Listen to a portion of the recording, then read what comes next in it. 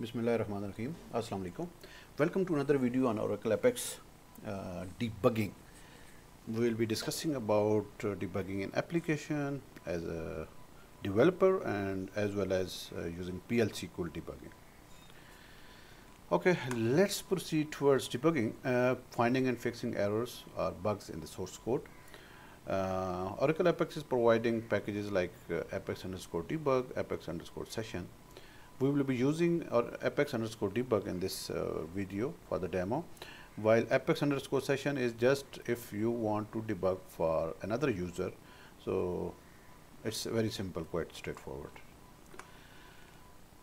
When you open as a developer or run an application, at the bottom you will see these options, debug with other options as well. So in this, when you want to do debugging from the front end, you will enable it, and then there are different levels. By default it is closed, so this is info level, this is app trace, this is full trace, and after this then you will again disable it and will view debug. Okay, in Oracle Apex, Apex team has created different levels of debugging, debug messages. So if you see here, this is the level 1 or number 1, critical errors. 2, 4 is this, which is default. When you will enable it without any parameters, it will be this one. Then 5 is related to procedure, packages, functions. 6 and 8 is again engine. Engine means which is backend processes for Oracle Apex, and 9. So this is the highest level at this point in time. I think Oracle Apex not yet used level 3 and 7. I think these are still gaps are there. Maybe tomorrow they will try to use for something. Apex_debug package, it has different procedures. So if you see, this is the first one is the enable. So the first one, without any parameter, it is by default, which will be level 4. It is like this. So in this I'm passing a parameter to 4, so it is level 4, or I can pass like this as well. It depends. So all these 3 commands are same. After enabling it, Apex_debug.log message, debug level is equal to 4. I'm just giving one text to show over there, and level is equal to 4, right? Even I can mention level 4 in while logging message in the debug. Then there is another way, which is our Apex_debug.error. This is critical error, for the critical error, and for this you don't need to enable or disable. It will be printed in the log, right? So I just mentioned over here. So this way you can also create Apex_debug. Maybe in the exceptions, when others or things like that, you can put it this way, SQL error message, and then you can disable Apex_debug with the same .disable. First one was enable, then it is disable. There is a view, Apex_debug message. All debugging messages are logged in this view table. There will be a table on the back end. So this is the view. You can access those logged messages by passing different parameters: application, page number, message level, session IDs, things like that. At the same time, in addition to that package, even DBMS output, DBMS_output.put message, that put line, you can also display in the debug log of Oracle Apex. So in this you will first enable it, then you will put line, and then at the end Apex_debug.log DBMS_output, right? So this is how you can display DBMS output messages. At the same time, you can even, let's say for example, you are writing some code of HTML, etc. So you can even display directly in the browser console, which you can access using F12 key from your keyboard.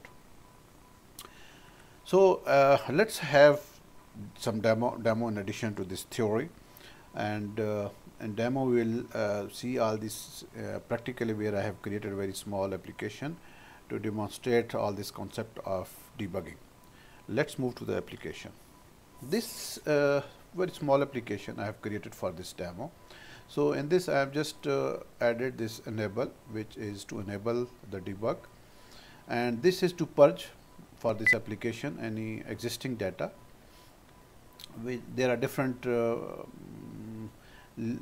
ways to delete this purge based on age or for the application, things like that, but I have option to purge the application data, the current application, which is 27105, and this is for DBMS output. So even for DBMS output, you have to enable debugging, so like this, and this purge, since this report is not showing any data for this application, so I will just uncheck this one, and this is for critical error. So first let us try this enable and DBMS output both together, and this will be the message printing inside our debug. So debug,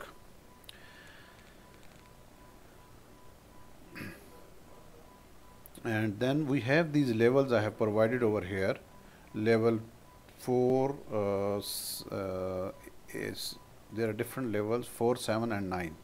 So if you see here, the view is showing this is the DBMS output, this is the log file, a log, or you can say debug log, and this is my debug log message, which is coming from this, and this is how it is showing. Now let me show you while debugging over here, right? If you see here 5048, 5048, right? It's the same. So let me open it, and you will see the same messages over here, right? The same. Okay. Okay. Now if I want to just, I will remove this one, and I will be removing this one as well. Let's try with critical error. Okay. So debug, here it is showing red, that means there is an error. So let this report get refreshed. Here it is showing you application ID, page ID, even you can filter based on these. So this is my critical error, if you see here, okay, which I have printed, critical error, right? There are some others as well. So this is my, these two are that old messages which are there. This is Apex version, because there is a critical error, maybe due to this it is showing all these information. And if I will go to now debug, and this, it should be over here, right? This is my debug message, the same one, which is here, right? And there is a prefix critical error. Now let me show you the application code. So here I created this region where I have all these options, nothing special in this, and then this is a button, and after that I have a process debug, and this, all these are conditional because I have those options.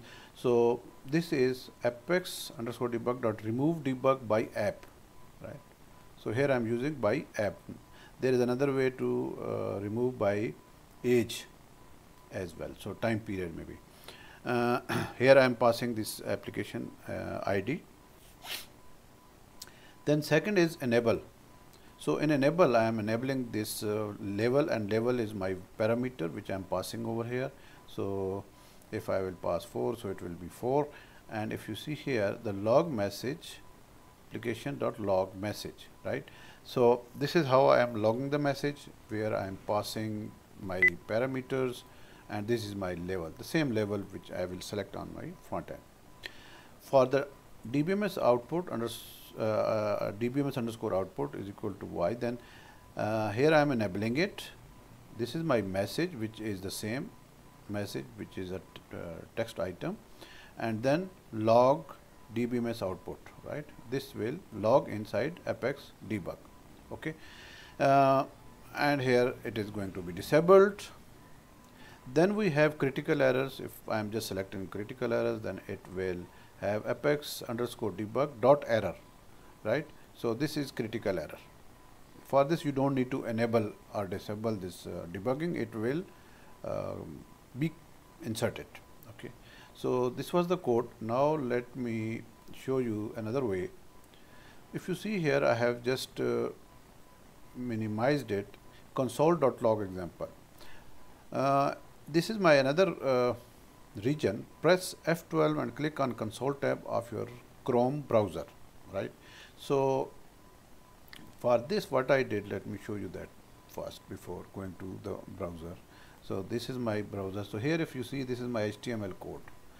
In this, what I did, console.log. Whatever I will print, it will show in the console of your browser. And there are different ways to make this, like logging variables, right?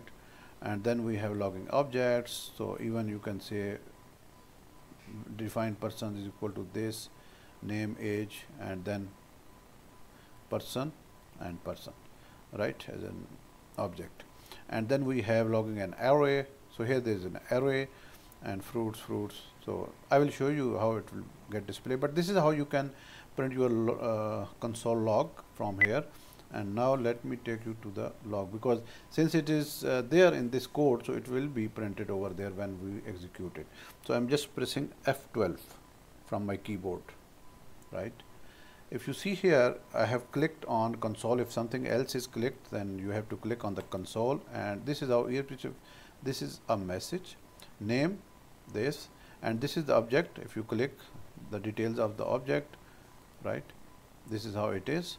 And this is my array, right, 0, 1, 2, it is getting printed, length is 3, it is showing the details, right? So here you can see your debug messages using console.log, right? I think you can also right click and view page source, but it is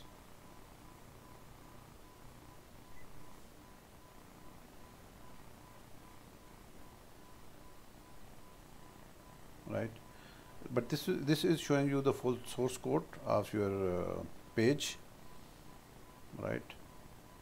This is that source code which we just put it over there, but again it will not help you in a way as compared to this console.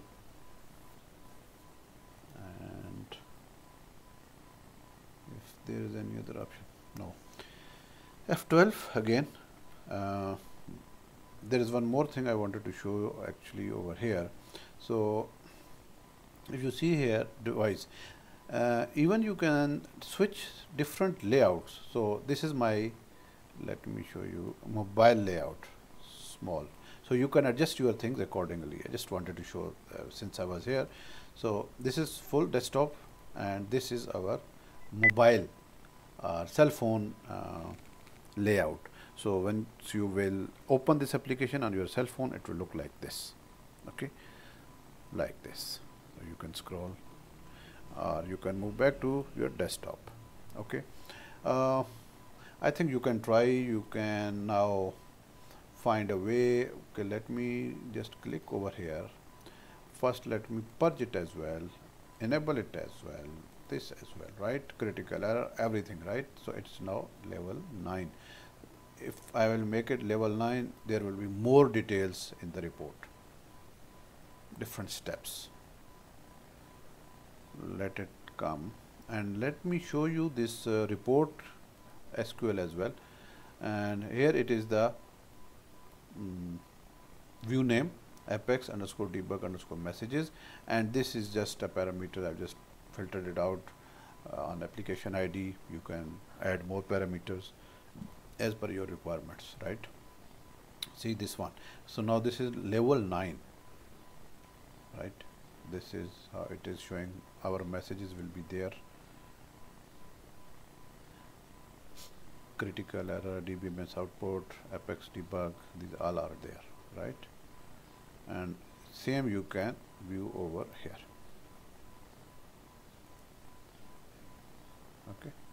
like this is a critical error. And now from the front end, if you want to see anything, let me disable all these.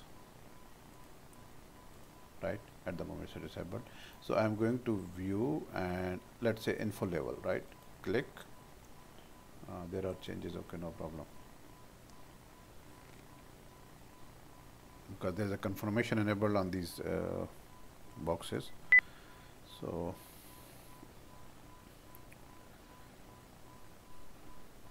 right, so let me see if it is enabled. Current, see, info is enabled, right? So now anything I will do, any activity over here, let's say for example I will disable it, debug to make it 4, and because there is no other activity I can do it over here. Test, right, this I will disable and enable, right? Because for this I don't need to enable it over here, because now I'm using the application debugging. So let it be there. I just want to see some data over there. Otherwise I will not enable twice the same thing. But since this page has nothing else, so I will just refresh it. Okay, now let me go to debug, and now this time I will see this is enabled, and now view log, right, and it will show you all these details, right, code and maximum. So here, so it will also show if there is any error, at which code there was an error. So you will find, okay, so while running this procedure or process, there was an error, so it will show like this. Okay, these are different fields, right, and error, right, if there is any error you can see over here.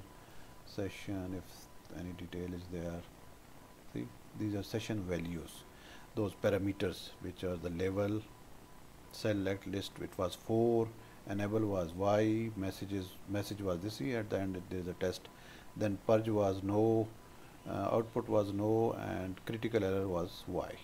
So even you can see the variables values which were assigned.